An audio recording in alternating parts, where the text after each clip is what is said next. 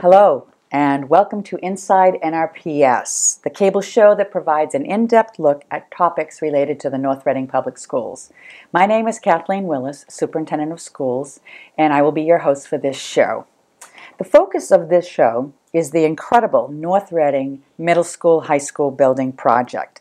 And joining me is the school committee representative to the Secondary School Building Project, Mr. Gerald Venezia. Welcome, Jerry. Glad you could be here today. Thank you, Kathy. That was really professional. I'm impressed. You've done this before. Let's get started with our show for today. And it's always interesting for the listeners to hear a little bit about the guests. So before we get started with the building project, could you tell us how you came to be involved with the building project and maybe a little bit about your work as a school committee member? Sure. I've lived in town for 28 years. I've had 3 kids go through the school system, and I've been a member of the school committee for almost 15 years now. So back probably 5 years ago, I got appointed as a school committee representative to the Secondary School Building Committee, which was already in existence. And they had done a lot of work dating all the way back to, I think, 2005 when Dr. Troughton, I think, first pulled this thing together, the former superintendent. So I became a school committee rep, like I said, probably, I don't know, I think it's about 4 years ago. I was on when you started, so it's at least 4 years, maybe 5. So that's how I got involved. And it's been a process since then of trying to come to an agreement on a design for the middle school, high school project, and also obviously to get the funding, approved. So at this point, could you provide a perspective about when and how the idea for a middle school, high school building project with a shared core facility came about for North Reading? It first came up, I think, probably as maybe 7 or 8 years ago. We started looking at different options as a school committee and as a secondary school building committee. Dr. Troughton had one of the options he proposed was this shared core facility, middle school, high school. And I have to say my first reaction was it's too ambitious, it's going to be too expensive, the site's too difficult. I didn't think we would be able to pull it off. But he stayed behind that idea, as did Chuck Carucci, the chairman of the Secondary School Building Committee, and a number of the members of the committee as well. And so we continued to explore the options, and one option was to build a new high school and perhaps move the old middle school into the old high school. One was to just do a middle school, another was to try to do both. And I think that certainly in the long run, Dr. Troughton was right because we needed to deal with both. I'm convinced now that once this project's complete and we have a brand new high school and a fully renovated top to bottom middle school, that our secondary school building problems are going to be over for the next 40 years. So it was, again, conceptually, I think our architect, Doran Whittier, who were involved with us almost on a volunteer basis, going back 7 or 8 years, they also made us believers in this project that it could be done. Because initially, like I said, the site's a difficult site, it's an ambitious project, it's an expensive project, but I think it's really, really worthwhile. You've already mentioned some of the people that have been involved in the project, our chairman, Mr. Chuck Carucci, and Dr. Troughton, prior to my coming on board. I know you had mentioned to me previously, you just wanted to thank the people that have been... I mean, we have a tremendous building committee. When I first got involved with it, people said, don't make it too big, or it is too big, because I think we have 21 voting members now, made up of school administrators, elected officials from the Board of Selectmen, the Finance Committee, the School Committee, and also from a number of citizens who had volunteered. And some of them have been on this committee going all the way back to 2005, so they spent the last 9 years of their life dedicating themselves to getting this project finished. But Chuck Carucci has been unbelievable. Chuck has been the chairman of this committee since day one. He's never wavered in his commitment to this project. He has put his heart and soul into it, and the man is unbelievable because he has enough knowledge about the building trades to be able to keep an eye on things.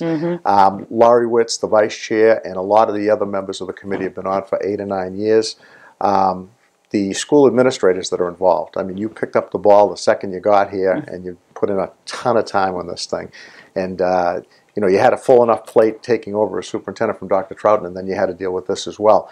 But I think yourself, Patrick Daly, Kathy O'Connell, the principal at the middle school, John Bernard, the principal at the high school, Wayne Hardacre, our director of buildings and grounds. I mean, it's unbelievable the amount of time and effort that all of you have put into this project. And then we have people like our community activists like Jeff Simons and Marcy Bailey, who were so instrumental in getting us support for the funding of this project, which was no easy task. So a lot of people put in a lot of time and a lot of effort. And again, I want to go back and credit Dr. Troughton, because he's the one that kind of kicked this thing off. And it's taken a long time, but I think it's exciting. We are where we are right now. Sure. We also have members of the Board of Selectmen and the Finance Committee. Actually, the entire Board of Selectmen. We could not have gotten this project to where it is right now without the support of the entire Board of Selectmen.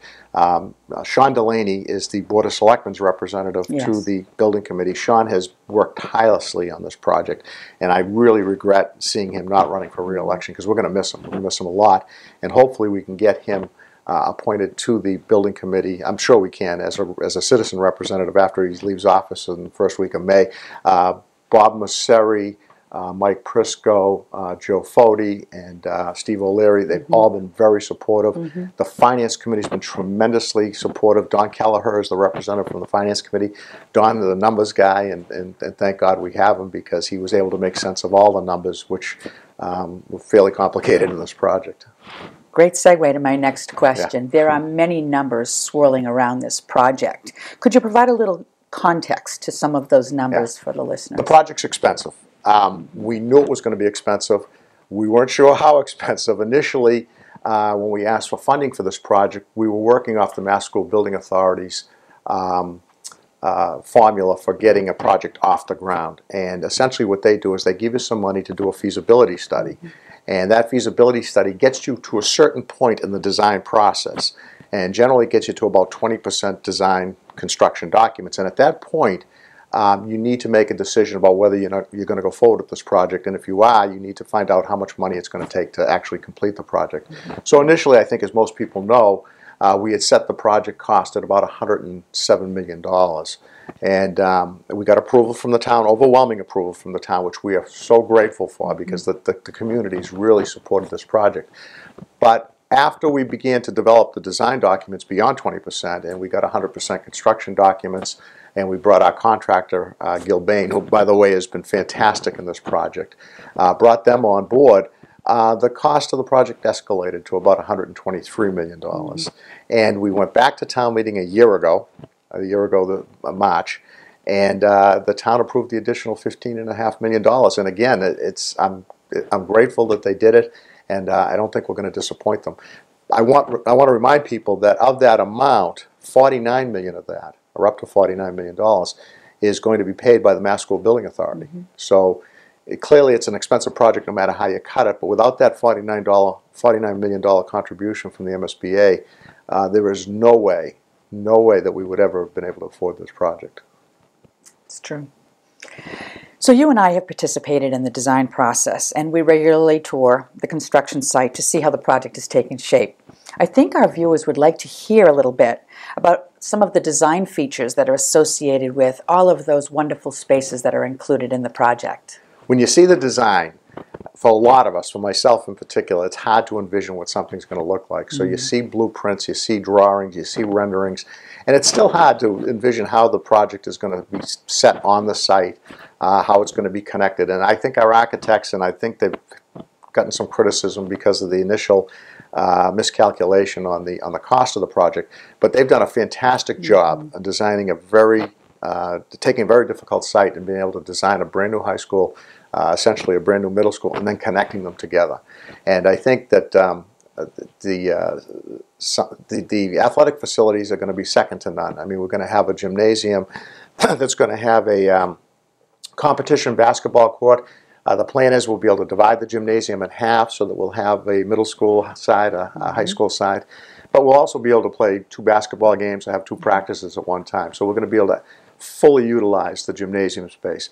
In addition to that, we're going to have 14 motorized baskets in there so that we can actually set up into 4 different courts for the younger kids when they play. We also have a 3,000 square foot auxiliary gymnasium, which is going to have a hardwood floor, and it can be used for, and help me out, Kathy, but cheerleading, gymnastics, yoga, dance, That's correct. Wellness, any wellness program. Wellness programs. You know, it's going to be an auxiliary space that we don't have to tie up the gym to have these type of activities. We can have them going on simultaneously with basketball or volleyball or whatever else is going on in the gym. In addition to that, we've got approximately 2,000 to 3,000 square feet of space, depending on how we utilize it, for a fitness center, which is something we have not had at North Reading High School. We've been sorely lacking in that, and we're going to be able to put in fitness equipment, treadmills, free weights, so that the athletes and everybody in the school can take advantage of that space. So we're really, really excited about that. We have locker rooms, middle school boys locker room, girls locker room, high school boys, high school girls locker rooms, athletic director's office. So that's one of the spaces I'm really excited about. You know, another is the concept of Main Street. And I think you hear about this with a lot of the new schools that are being built. But Main Street is nothing short of spectacular. It's like 50 foot, I don't know, 50 foot high ceilings. And it runs all the way from high school academic building all the way the length of the middle school down to the very back of the middle school. And off of the Main Street, you're going to have the athletic center. You're going to have your cafeteria and your kitchen. You're going to have your media center, your fine arts center. What am I missing? Auditorium, kitchen, cafeteria. Yeah, cafeteria. I mean, so everything gymnasium. Everything is off of Main Street, and that Main Street, you know, is again, it's going to be an open space that I'm sure Kathy and John Bernard and Kathy O'Connell probably going to be able to use that space for different things. I mean, the community is going to be able to use. That's the beauty of this building. It's not only a school facility; it's a community facility. The Fine Arts Center or the Performing Arts Center, unbelievable. I mean, I think when our kids get in there, they're going to be astounded by what they see. It's going to have a seating capacity of 650, so I'm told. It will. and stationary seats. Stationary seats. It's going to have state-of-the-art sound equipment, state-of-the-art lighting. We have a catwalk that goes across the top of the auditorium that we're going to be able to operate the lights from.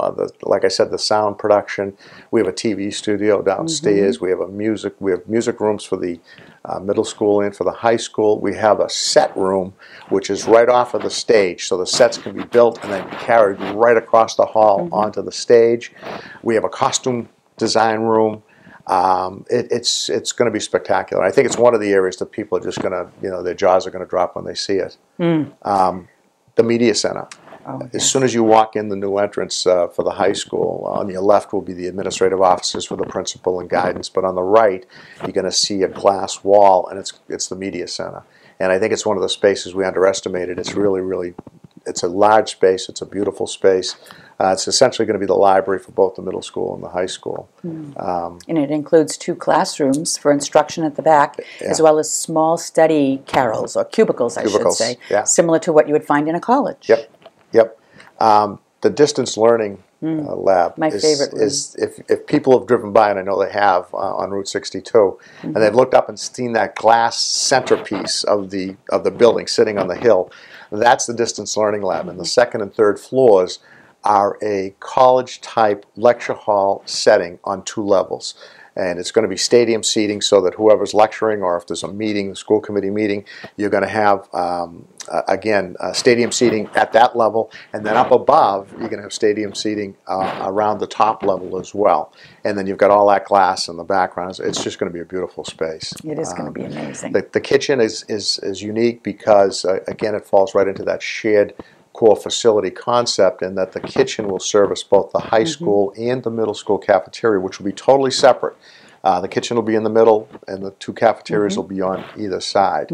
So it's so exciting to see it develop. We're at a stage now where we watched the cement go in, and a lot of dirt being moved around, and then we saw steel being erected.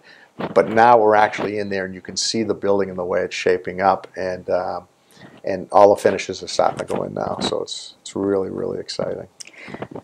So as we talk about some of the next stages and phases in the project, what are some important timeline milestones that we'll be achieving over the next year to 2 years? The school committee, along with the administration, decided that we would start school September 8th this year, which gives us a few extra days to get ready. But we expect the school to be ready for delivery to us, the owners, I think mid-August, August 17th, August 18th. It gives us a little bit of time to get everybody settled and moved in. But there's a really tight timeline. We need to be ready to have the high school open in September, because in June, when the kids get out of school at the middle school, we have to be able to get them moved down to the old high school in September when school opens, because we need to get into the middle school. So the day they get out of the middle school, the day in June that they get out of school for the summer, the contractor is going to be in there tearing apart the middle school.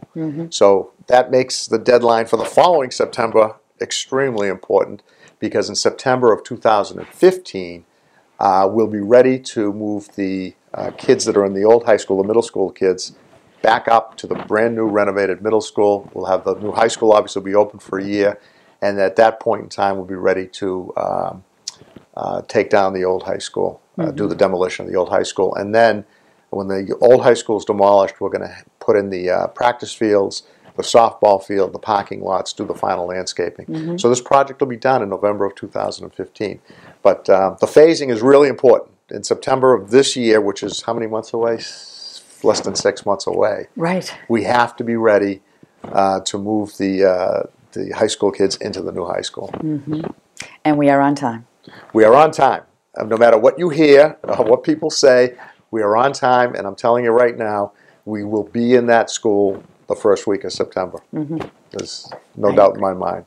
So as we think about why we're going through this project, and it has been a labor of love, a very long, for some of you, labor of love, let's talk about what this new building project means for those individuals that will be occupying it, students and faculty, but most importantly our students. Well, I mean, I think our students have done exceptionally well academically. I think we've been one of the top 50 high schools in Massachusetts over the last several years. I think our SAT scores have come up to a point where we're really, really competitive with some of the better school districts.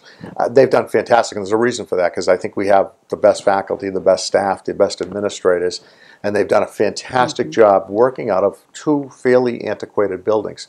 So I think that the new buildings are going to supplement what we already have going on. They're going to afford us the opportunity to have these state-of-the-art facilities. One thing I didn't mention is talking about the academic building for the high school is the new labs. I mean, we have 6 beautiful brand new labs that are double the size of the existing labs. We also have, we'll have new labs in the middle school as well. So the kids are going to be afforded an opportunity to work out of facilities that are going to, you know, like I said, supplement the great work that our administrators and our faculty and our staff have done over all these years. And but Kathy, again, you probably have some better thoughts on that. Well, I've been thinking about what this state-of-the-art facility means for our students. And it means that they're going to fully participate in learning experiences that prepare them for college and career. So when I was thinking about some of the words or themes that I would use to describe what this building will mean for our students, but also for educators, words like collaboration, engagement, critical thinking, connectedness, citizenship, globalization, creativity and innovation, and interdisciplinary approaches came to mind. All of the spaces that are included in this new structure promote those kinds of themes that allow our students to engage in high levels of learning. Every single space is flexible, and what I mean by that is that every classroom can be considered to be a computer lab. The wireless infrastructure that is included in this facility. Yeah, the technology aspect of this, and you should talk more about that, because I'm not very good with it, but I think it's what's going to separate us too from where we are now and where we can be. Well, we truly are taking technology integration into that next level. And students will have access to multiple devices to allow them to use the tools that they need to engage in learning experiences that prepare them for jobs that don't even exist yet, as Mel and I talk about often. So again, these spaces and the furniture that occupy these spaces will allow our students to collaborate in real-world problem solving in classes that are already structured to be high level. But now the teachers and the students will have the tools that they need to achieve that next level of excellence. And that's what this building will afford them. As you've already mentioned, our students perform well, and that's because we have very talented educators working with them. But now our students and our educators will have the tools that they need. Not just the tools in terms of materials and supplies, but the kinds of learning structures that promote a collaborative atmosphere. And so we're very excited about that. And the Distance Learning Lab will just allow us to connect with children, students from the next town, the next state, the next country around the world. Yeah. So having all of those different kinds of spaces that you already spoke of allows for a variety of learning communities to form. We think about the visual and performing arts. We think about athletics. We think about different kinds of achievement activities, academic achievement activities. Will all be supported by those spaces that you've already described. So I truly believe there's a little bit of something for everyone in this new facility. I agree. And I don't think anyone's dreams or hopes will go unanswered. And I can't emphasize enough how much Kathy and John Bernard, principal of the high school, and Kathy O'Connell, and Patrick Daly have put into this aspect of it, because the things that Kathy just said, I could have sat here for an hour and I wouldn't have got most of those. But I mean, the collaborative space, just as a sample of that, each of the floors in the new high school academic building have 2 breakout collaborative spaces for students that they can, go out there and sit in a group and work on projects together. And it's right out there in the hallway, separated by a 3/4 high wall. Right, a knee wall, but it is a little higher than the knee. But again, these spaces that might have been just allocated to hallways are now spaces that will be used for learning in different ways. We don't necessarily sit in desks and rows anymore. And interesting enough, I mean, the MSBA, essentially, when they're making a contribution to a project like this, and they are contributing $49 million, they set up a lot of parameters for us. So there's certain things we could do and certain things we couldn't do.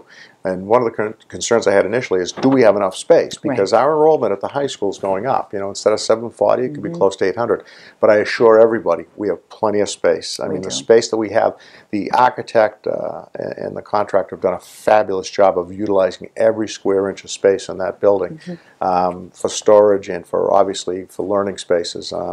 We have a TV studio there. The TV studio is very exciting. It's just the space is phenomenal. I think the public is going to be satisfied that they're getting their money's worth out of this. I think one of the things that all of us in the building committee want when we're through at the end of the day is to have value. And I think we're going to get the best value we possibly can for our money. And as we get closer to the end of the summer, we will provide an opportunity for community members to come in and take a look at what they have committed a considerable amount of resources toward to make this happen. It's their building. They're paying for it. I agree. Kathy, one thing I forgot and I left out is when we were talking about the people that have been behind this project. Early on, back, I think it was 2009, Dr. Troughton, Chuck Carucci, the chairman of the school building committee, myself, and Senator Tarr and Representative Brad Jones, our state rep and our state senator, went in and met with Catherine Craven, who at the time was the chairperson or the director of the Mass School Building Authority. And at that meeting, Senator Tarr and Representative Jones were instrumental in presenting this shared core facility project to Catherine Craven, and as a result, she bought into it, and that was the momentum to get this thing going. I mean, we had thought about it for a while, but we hadn't really talked out loud about it. And thanks to Senator Tarr and Representative Jones, we were able to get this thing approved. Obviously, with your good work, because there was a lot of information that had to be provided for the approval. But it seems like we're getting near the finish line. We are. And I have to say, it's one of the best examples that I can think of a community truly coming together to make something happen. It wasn't always an easy path, but at the end of the day, we are where we wanted to be. And that's... it's a big project for us. It really is. I mean, it's just, I'm not going to say it's overwhelming, but it's huge. I mean, I don't think there's anything that we've ever done in town that would compare to it. I was on the Batchelder Building Committee for 5 or 6 years, and that was challenging, but it's nothing compared to this. It's been huge, but worthwhile. Yeah, very worthwhile. So I thank you Mr. Venezia, for welcome. joining me today and providing this wonderful insight into the secondary school building project. Next time, I will be joined by Michael Connolly, the Director of Finance and Operation, to talk a little bit about the development process for the FY15 school district budget. So until then, I leave you with a quote by Eleanor Roosevelt, former United States First Lady, who stated, "The future belongs to those who believe in the beauty of their dreams." Thank you, and good night.